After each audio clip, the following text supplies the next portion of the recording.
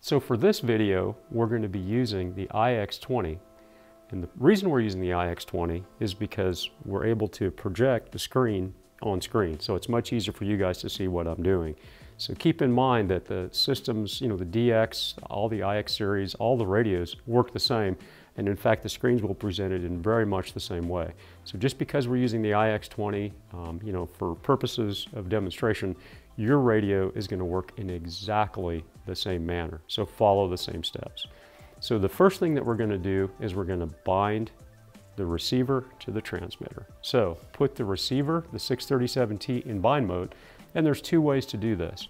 You can press and hold the bind button while powering it up, but actually we generally find it easier to go ahead and apply power, as I'm going to do here.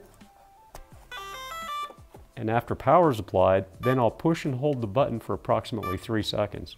You'll notice that the bind LED starts flashing, indicating you're in bind mode. Then go ahead and bind the transmitter. In the case of the iX20, I press the bind command and then long press the bind, and you'll see it goes through the process. DSMX, 11 milliseconds.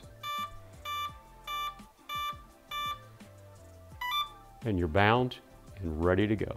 So after you've bound, the next thing you need to do is set the model up. Now the good news again, like the installation and so on, you do this exactly in the same way that you've previously done this with Spektrum radios. You're going to go through the transmitter, you're going to select the servo setup screen, and you're going to reverse the channels that are appropriate so that everything's working in the correct direction. You're going to adjust subtrims, you're going to adjust travel adjust, dual rates, and so on. So if you have a ready-built airplane, commonly like for example, or an e-flite airplane, just look in the manual, and there'll be a place in the manual that shows you what all those settings are, and you simply put those settings in your transmitter.